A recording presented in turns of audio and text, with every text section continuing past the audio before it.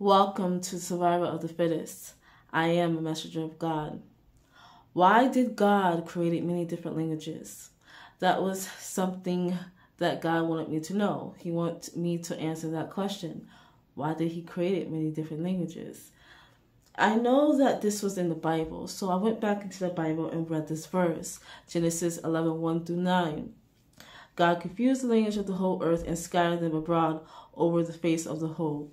Basically, God's people, he wanted them to spread out, to expand, to venture out, to build, to learn, and stuff like that. But these people did not listen to his word. They did not obey to God's words. So what they decided to do was to settle in a city called Shinar, I believe. That's how you pronounce it. They settle in the city and they build on that city. Not only did they build the city and whatnot, they build a tower. Okay, this tower it was said that it could reach, well, they were trying to build the tower to reach the heavens. So it's pretty much tall, okay? A very tall tower. And it's also said that these people, God's people, were, practicing adultery and basically practicing astrology and stuff like that, which go against God's word if we're following the Bible. Okay, so knowing that these God's people disobey him, God was upset. So he wanted to teach them a lesson. This is all according to the Bible, mind you. He decided to confuse them with their language. He gave them all different language.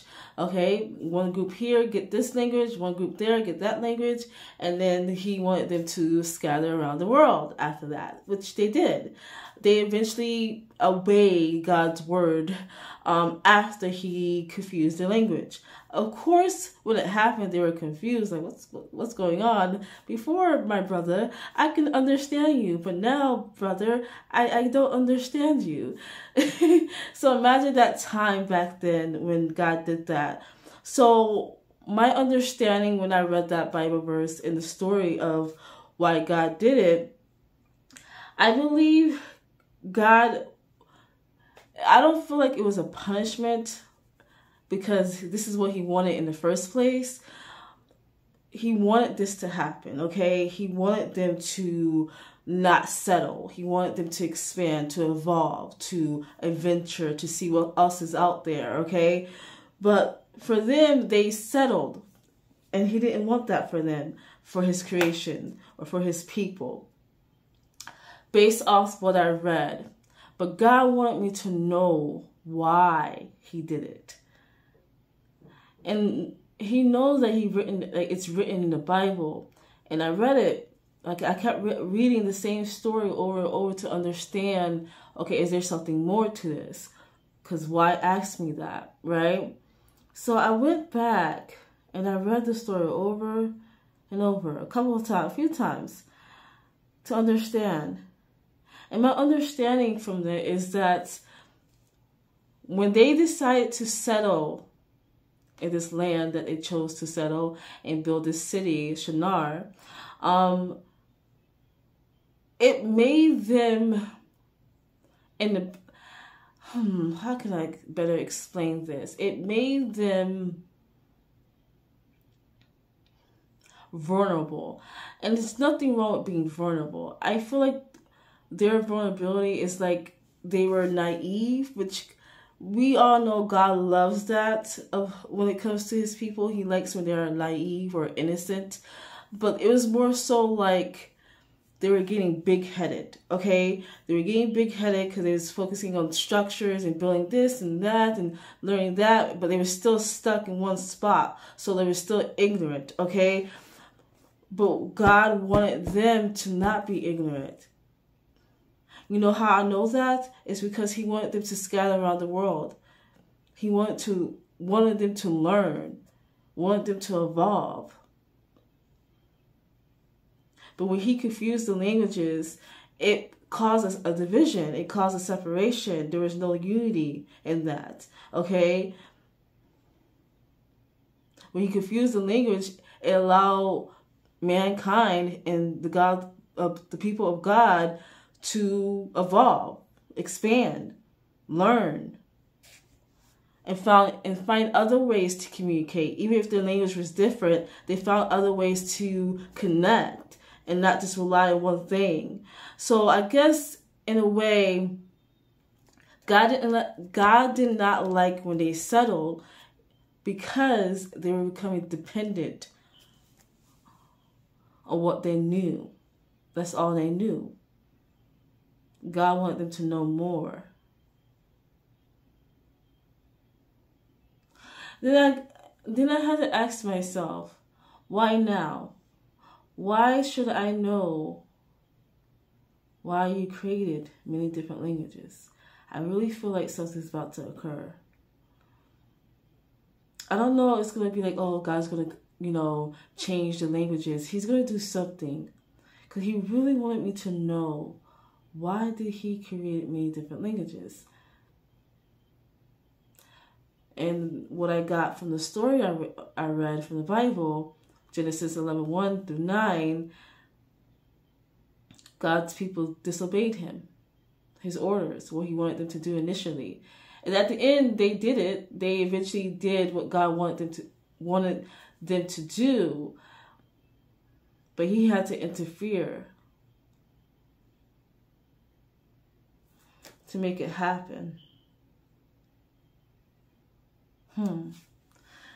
So I asked myself this. Knowing what I know on what's to come, there's a lot of things that's going to come, you guys. What do God have planned? He created many different languages. To this day, that still exists. But what do God has planned right now? Like, I really feel like it's going to go backwards. Like, we're all going to have one language. I know how that sounds, but I really feel like there's something there. Like, in the beginning, at one point in time, I created many different languages. I want you guys to learn different cultures. I want you guys to expand. I want you guys to evolve. I want you guys to scatter around the world.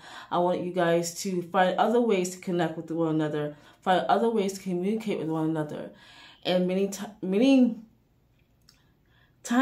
time has passed since then, right? Time has passed since then, I should say, since Genesis 11:1-9 occurred.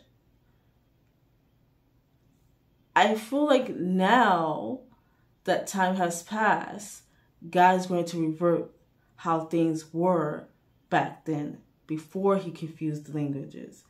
We're all going to be living in one way. We're all going to communicate the same. We're all going to communicate the same. But it has to do with judgment too. I know. So God is going to revert all languages into one. That is what I'm getting. He's going to revert all languages into one language. Not only that, it has to do with judgment. He wants us to connect. He wants unity, not separation. Before he did, because he wanted us to understand something. But now he wants us to unite. Less judgment. Less ignorance. More understanding. Now you know. Now you can see. Now you can understand me. You guys, I really feel like we're going to go back to one language. I'm dead serious. Welcome to Survival of the Fittest. Our world's going to definitely change after that. God. He knows what he's doing. We all going to go back to one language, you guys. You heard it here first. Survival of the Fittest. I am the messenger of God. See you next time.